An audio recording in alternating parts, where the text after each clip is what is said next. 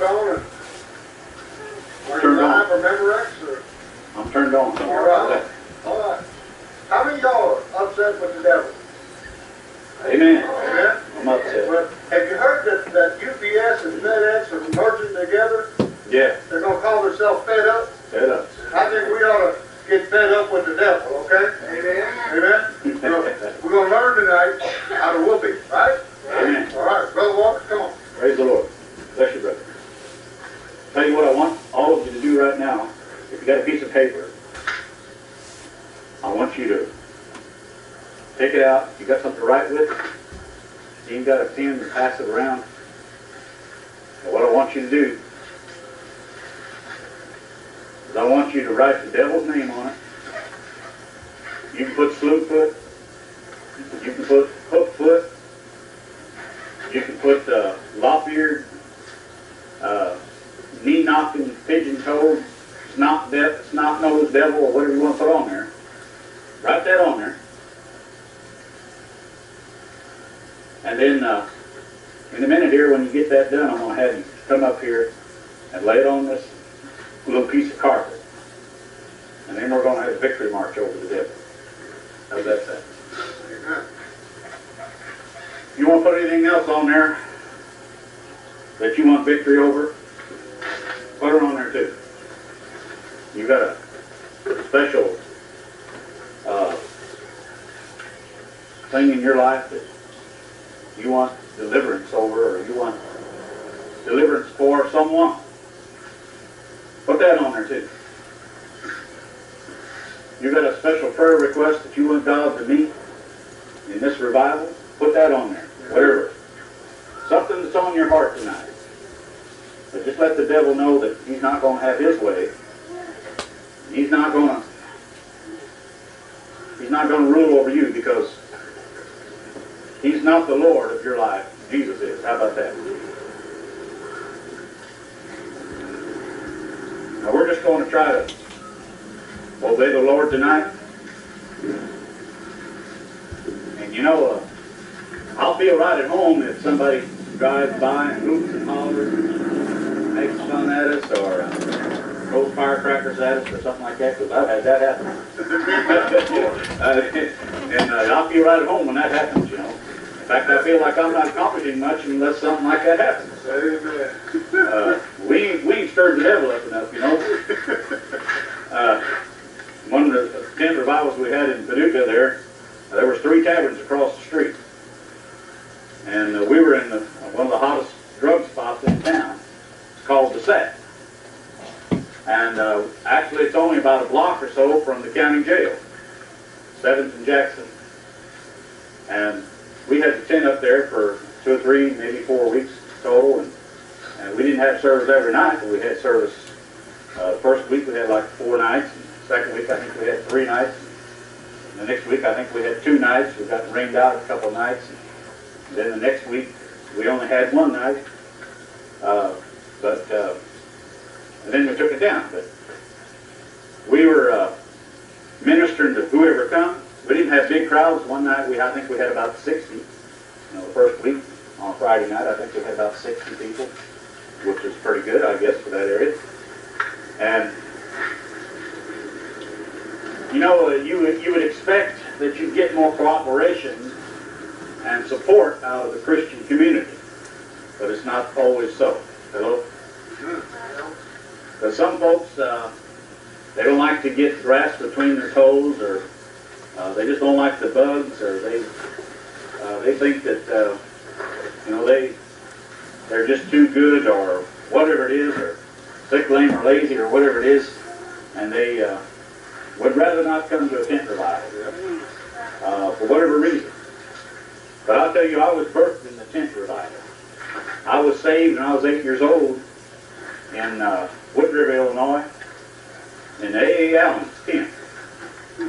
A.A. Allen was one of the gospel preachers years ago that had his tent, carried it all over, and he had a tragic end, but he was a man of God at the time. And he was preaching that night on hell and how hot it is. And I felt the flames. say, oh, you're just 8 years old. Well, I still felt the flames. I realized that night that I was as lost as a goose in a hailstorm, I guess you'd say, but I was lost. I knew that if I died that night without giving my heart to Jesus, that I would land in hell. Now, somebody go get that boy out of that car, because he needs to hear this. Because if he's going to sit on holy ground, he needs to come in and listen to what's being said. So somebody go jerk him out of that car and get him in here. And if he won't come, you tell him that I'm not going to give him that $5 bill I promised to give him here. If that don't get him out, then he can sit there. Amen? Amen. I'll just talk their language, I guess. But I'll tell you, when I was 8 years old, I knew what it was like to be lost, because all of a sudden I realized I'm not saved. I heard a woman testify today. She was raised in the Catholic Church, and she said for years, you know, she would talk to the priest, she would talk to Mary, and she thought, you know, she was praying to the right one. And then she got real deathly sick in the hospital. And she said she realized that the priest couldn't help her. That his prayers weren't helping her. And she realized that Mary wasn't answering her prayers either. And so she, for the first time, she cried out to God himself. And she said, God, help me. Amen. She says she was pregnant with her twins, and she was losing so much blood, and they couldn't stop it, and they had to take her into emergency surgery. And she was afraid that she was going to lose them children, of course, and she was afraid that she was going to die because of all the blood that she'd lost. And so she began to call upon God, and she began, for the first time, instead of praying to Mary or praying to a priest, and she said God began to hear her. She said God was there all the time, of course. And she said through the process of several years of trying to find the right church, she left the Catholic Church. She wouldn't go for about 6 years straight. She was still a Catholic, but she said she realized there's something more there. The Catholic Church just did not hold all the answers for her. Now, this was the way she was raised. So, through a process of seeking Bible studies and going to different Bible studies and different ones, she went to one church. She said the pastor, all that he could say was, well, just confess Christ, you'll be fine. You read the scripture, just confess that he's Lord, and you're asking forgiveness for your sins. That's all you got to do to be saved. And he'd say, you did that, didn't you? And she said, yeah.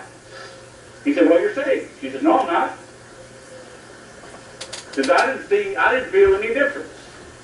He said, what am I saved from? I'm old-fashioned enough to believe that when you get saved, you feel saved. Right. Right. There's two ways I know the devil is after me. First of all, and that tells me that I'm saved if he's after me. And another thing, I must have something that's genuine, or he wouldn't be after it. And another way I know that I'm saved is because I feel saved. I feel saved. If you don't feel saved, there's something wrong with your salvation. You say, well, you can't go on feelings. No, you can't go on feelings as far as faith is concerned. But I believe you better feel saved. If you don't have enough confidence in your heart to feel saved, the Bible says, don't cast away your confidence, which has great recompense and reward. So we need confidence that our heart is right with God. The Bible says our heart witnesses with God's, or our spirit witnesses with God's spirit, that we are the child of God. Now, if you can witness, your spirit can witness with God's spirit tonight that you're a child of God, then you've got something going. You got something genuine. You probably feel saved. But if you have a doubt in your heart tonight that you're saved, then you're probably not. Pretty simple. Yep. Amen. This woman had a good testimony. You know, there's a lot of people around you every day that you come in contact with who feel like their religion is going to get them there. Right. But the devil don't care how religious you are tonight. In fact, he would rather that you be religious. Right. Come on now. I can reach an old drunkard down at the bar or pull him out of a gutter, and I can win him to the Lord much quicker and much easier than I can if I go down to some religious organization or some religious church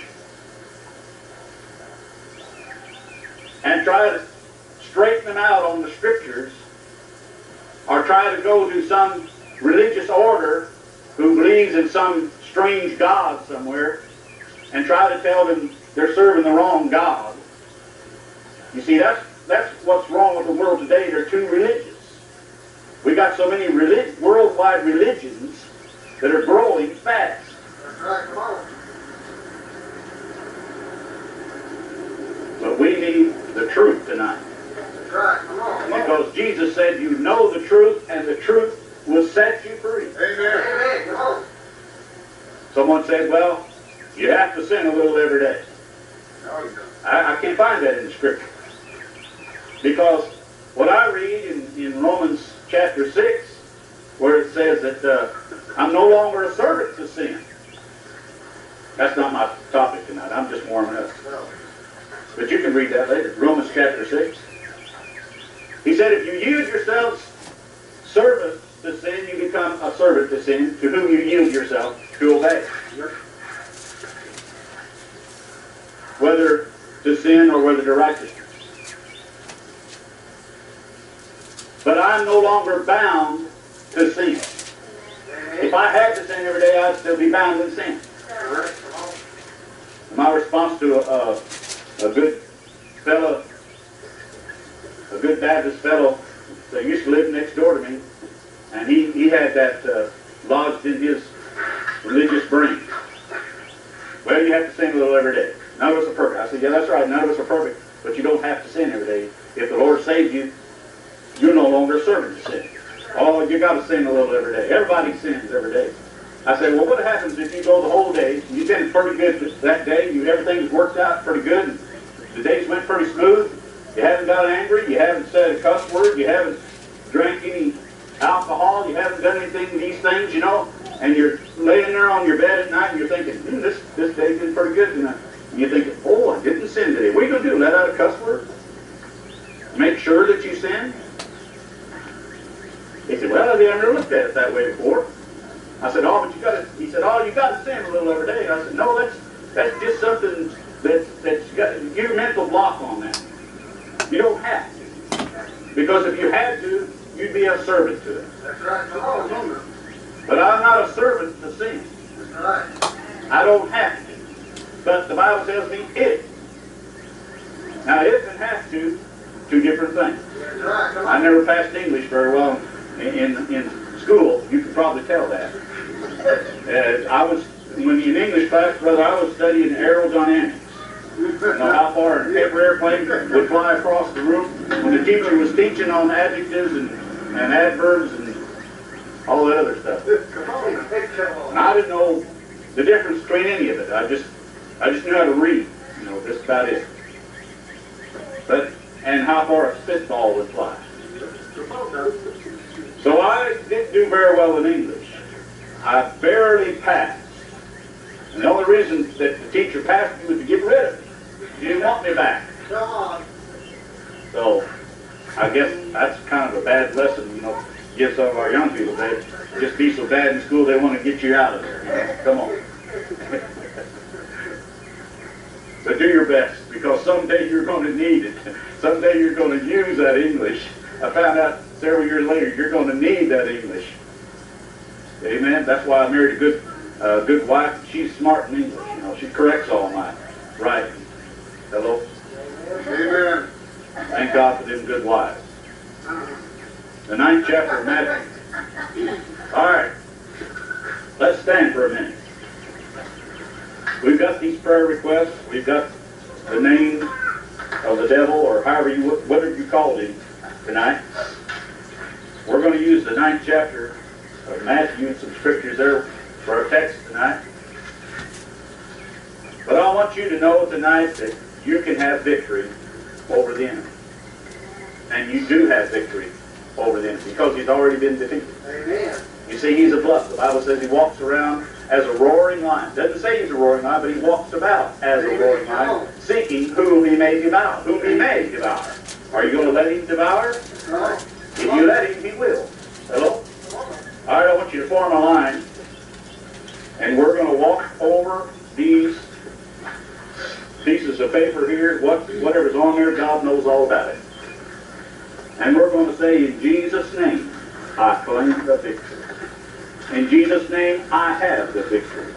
In Jesus' name, the victory is mine tonight. Glory to God. I'm beginning to feel better already. How about you? Amen. In Jesus' name, the devil is defeated tonight. Amen. He's under our feet. Glory to God. The devil is under our feet tonight. Right. Praise God. We have the victory. We are victorious Amen. in the name of Jesus tonight. Glory to God. Hallelujah. Amen. Put your heel on the devil tonight. Amen. Because that's where he belongs. Under our feet tonight. Praise God. God bless you tonight. Just go ahead. Just walk on it. And praise God. Glory to God. But the Lord is good. His mercies endureth forever. We don't deserve His mercies and His grace. There's nothing we can do to actually earn it. But there's one great thing that we can do to receive it. Did you get that?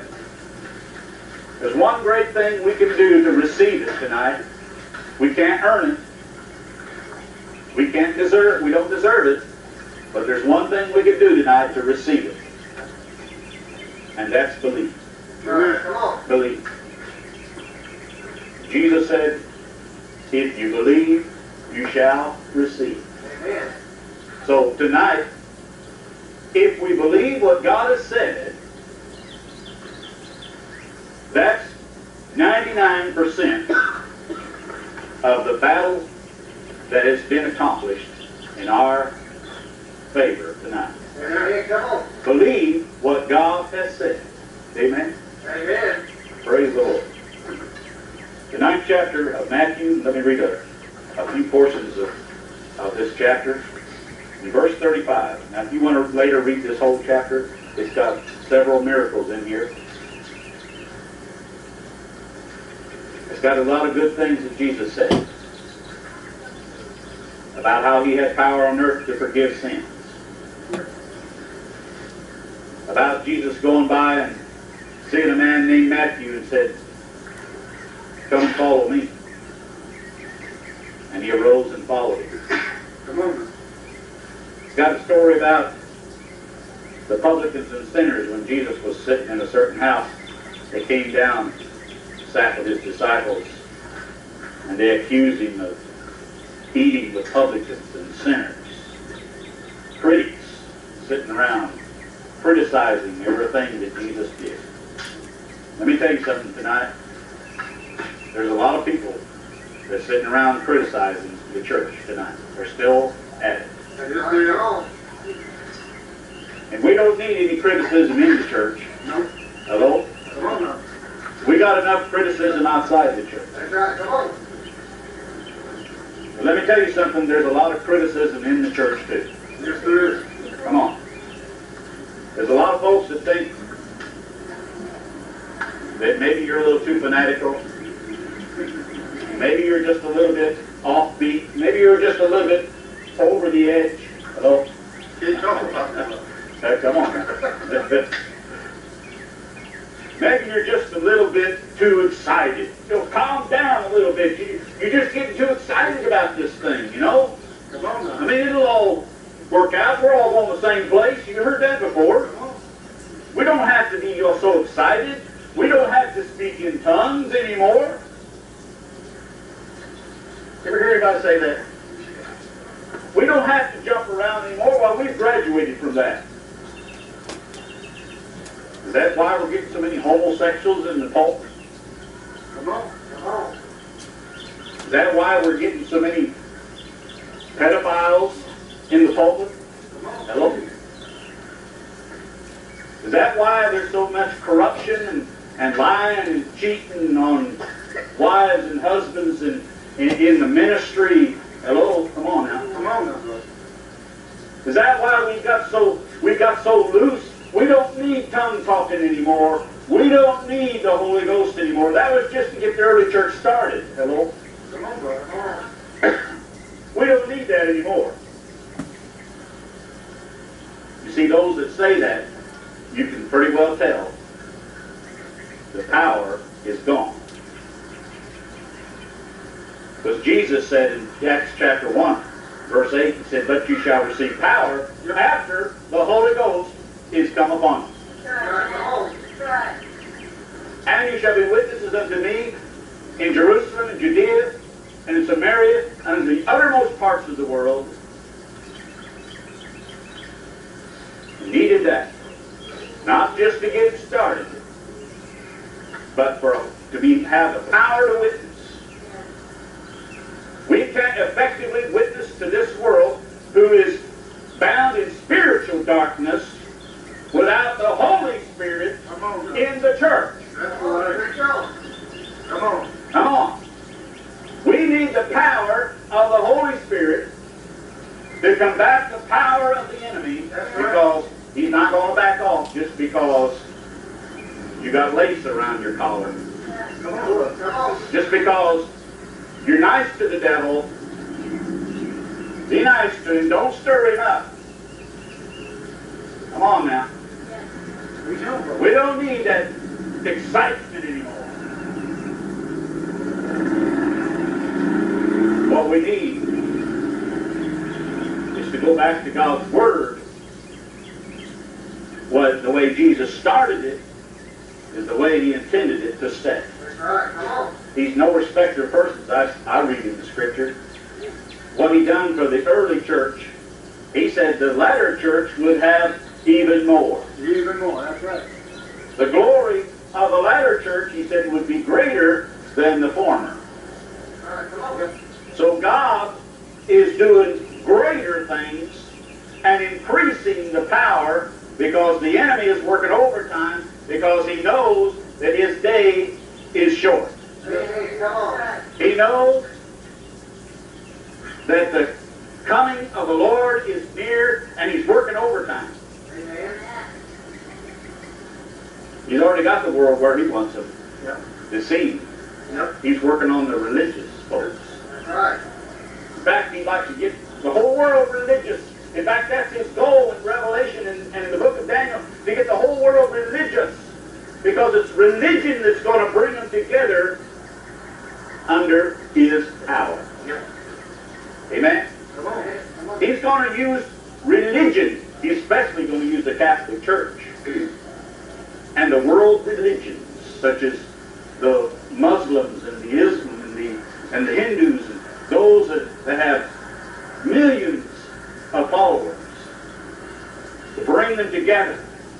Oh, we can live in peace. We can be unified. We can come together, and we can form one religion. Be careful now. But if you read through that whole chapter, you'll find a lot of good things in there. In verse 35 is where I'd like to start reading here. "And Jesus went about all the cities and villages, teaching in their synagogues, and preaching the gospel of the kingdom." Notice he taught and then he preached.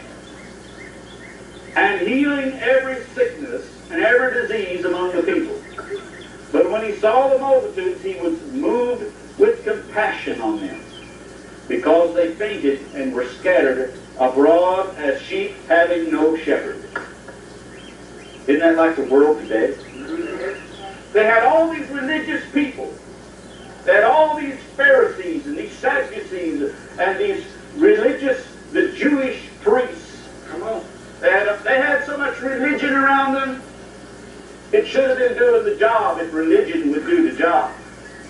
But when Jesus come along, he tore them up. He plowed their field. He stirred them up. He told the truth. And he called them hypocrites. There's hypocrites in the church today. And they're hiding behind the skirts of religion. Hello? They're hiding behind doctrines, philosophies. Oh, we got a new book. A lot of good things in this book. If you just read this book, your eyes will be open. Well, does it agree with God's Word? That's right. Come on. If it agrees with God's Word, it might be okay. Yep. That's right.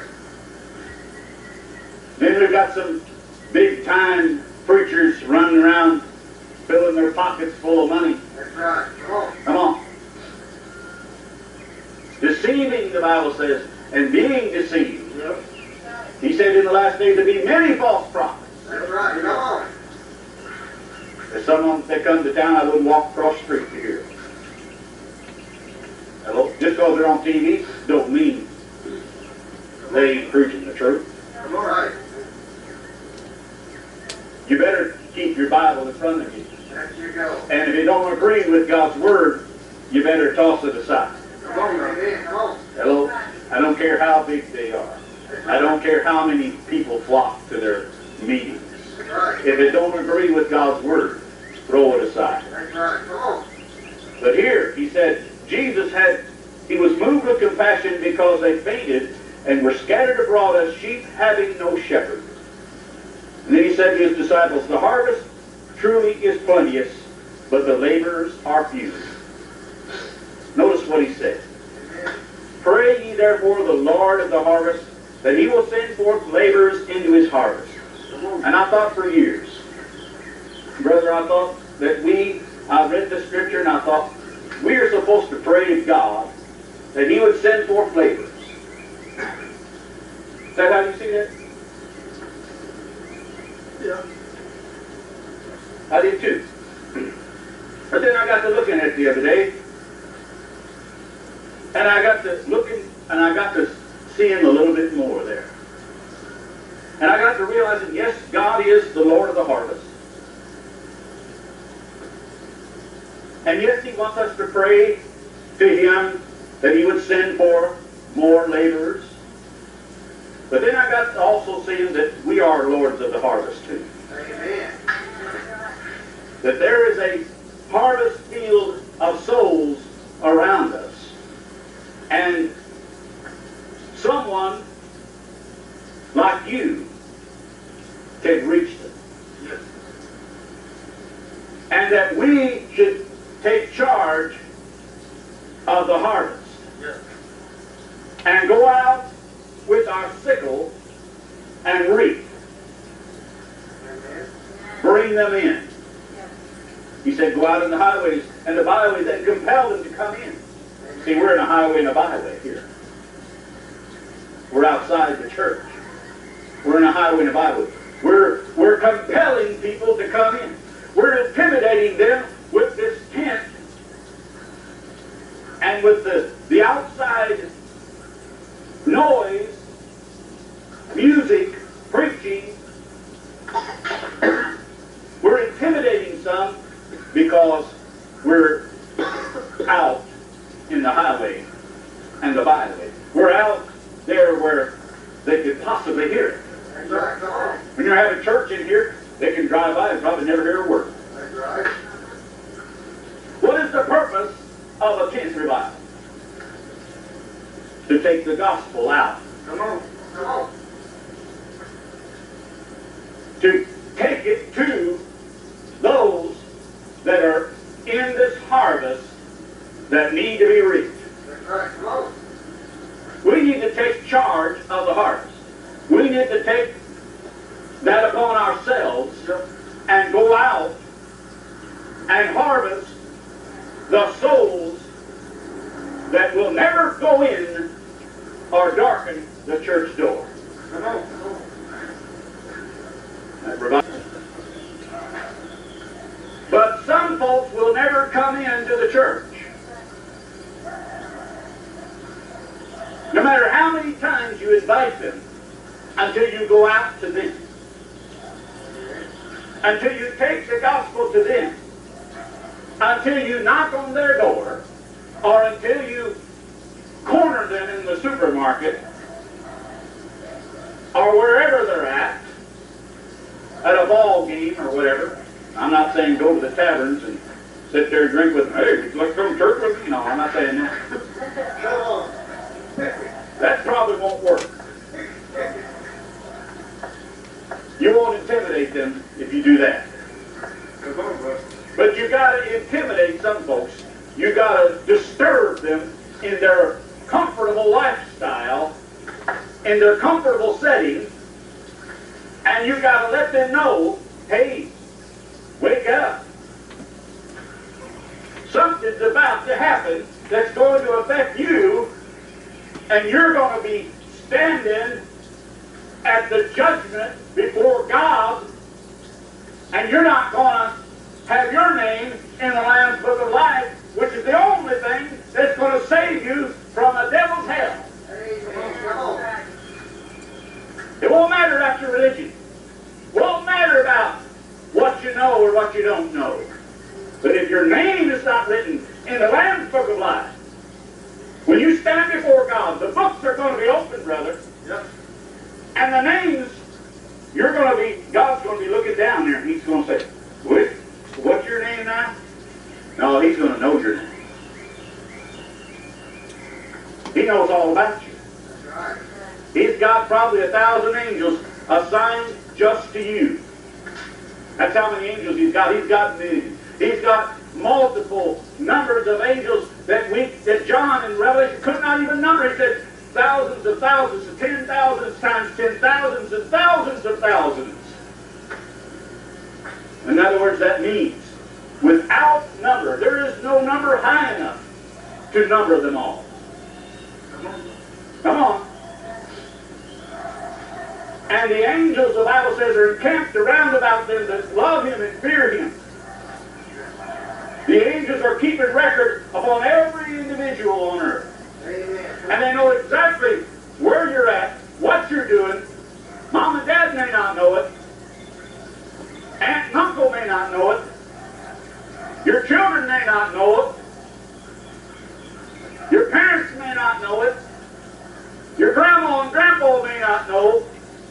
But the angels know exactly where you're at, what you're doing, what you said, when you said it, the time of day, the date. All of those things are in a record book. Hello? Come on, brother. That's right. I can prove it to you. It's in the Scriptures. And that record book's going to be open. But you see, when you come to Jesus, He blots out all of that. Come on. That's right. Come on. With His blood, He wipes it clear. And He writes your name in the Lamb's Book of Life. And He forgets all the previous things, all of your past. And He throws into the sea of forgetfulness. And He remembers it no more. Hello?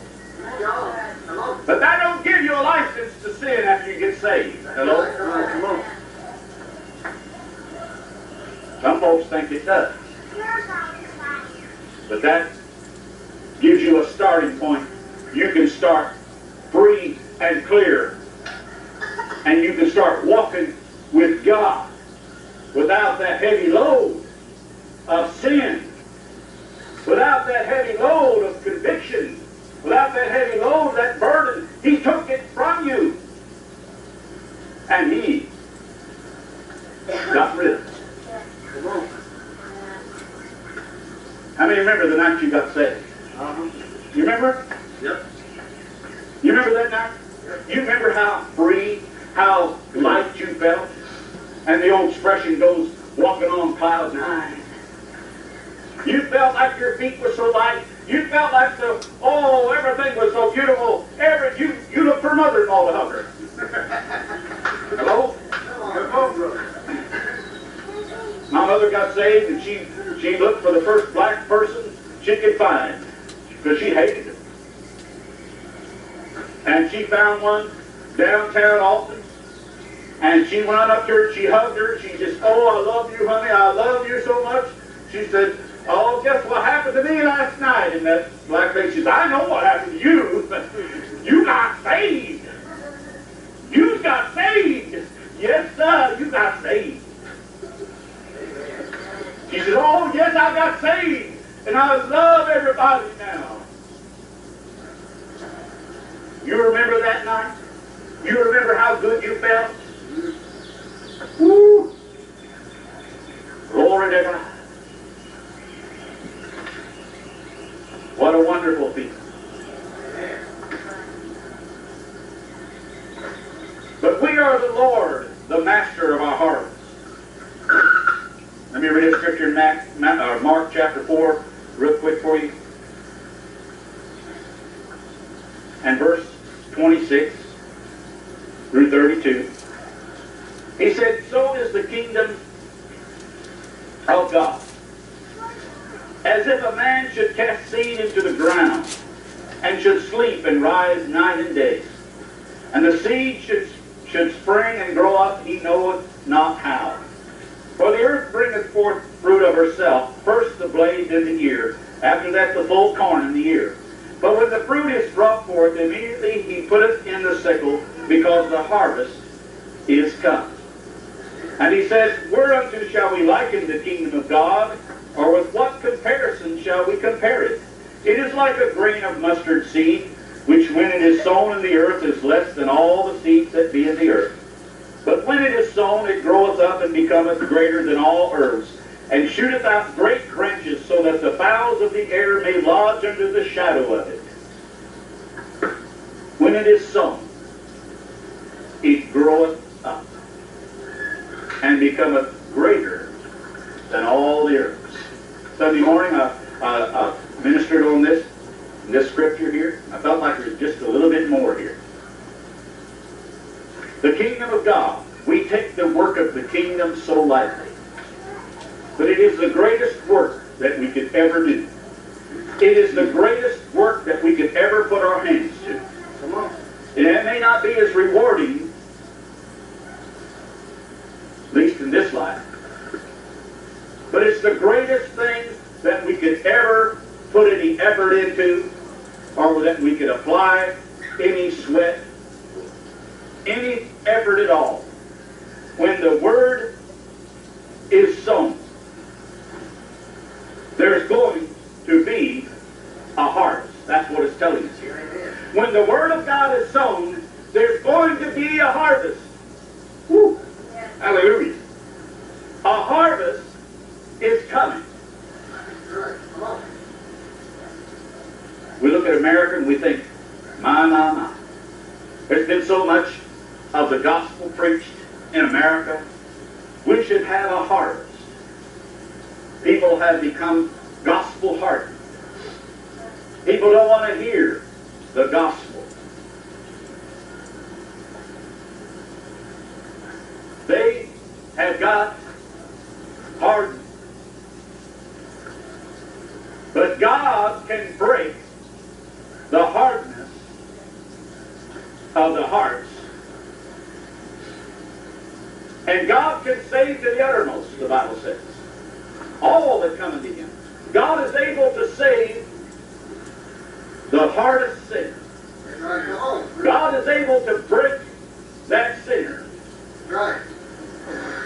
And bring them down to where they will submit and surrender to God. And sometimes I think that God just likes to show how powerful he is.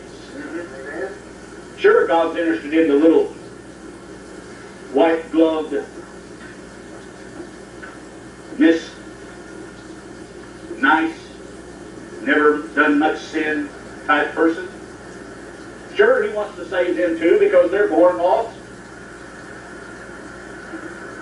And yes, God is interested in the worst drunk, the worst sinner that you could possibly think.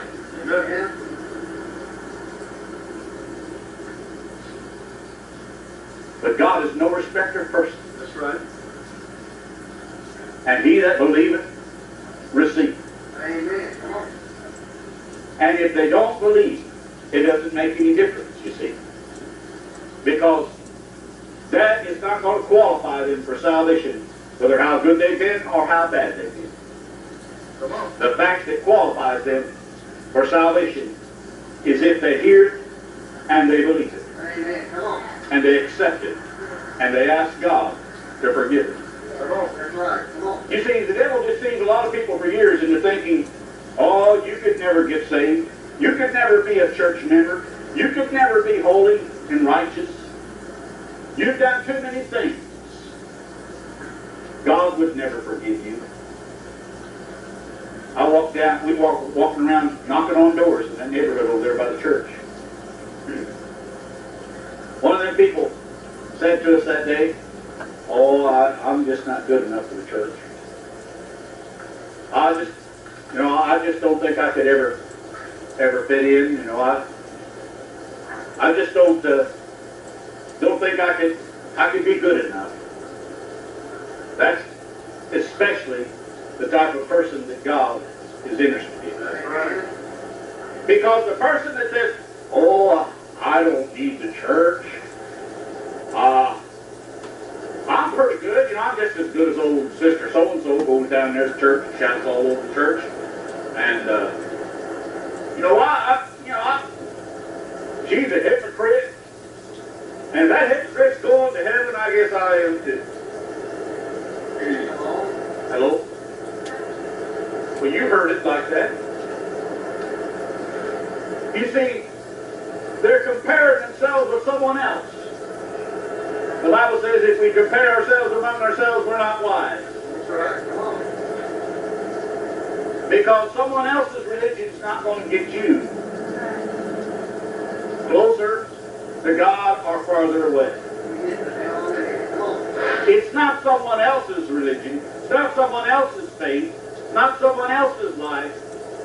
But it's between you and God. It ain't mom or dad how religious they are. But what about you? Hello? What about you? Where do you stand with God?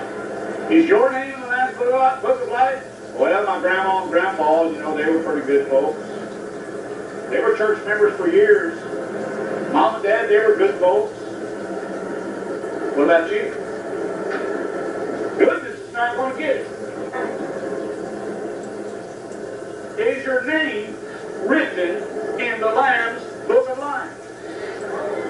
That's the bottom line. If it's not found there, and you find yourself in the judgment standing before God, guess what? The trap door is going to open underneath you. You're going to pull the lever.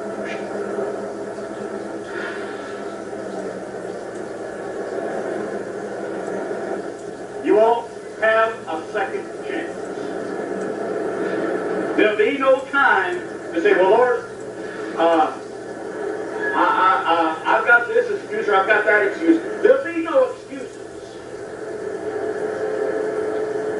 You see, the Bible says in the 6th chapter, 1 Corinthians says, today is the day of salvation. Maybe the 2nd book of Corinthians. Today is the day of salvation. In the day that you hear His voice,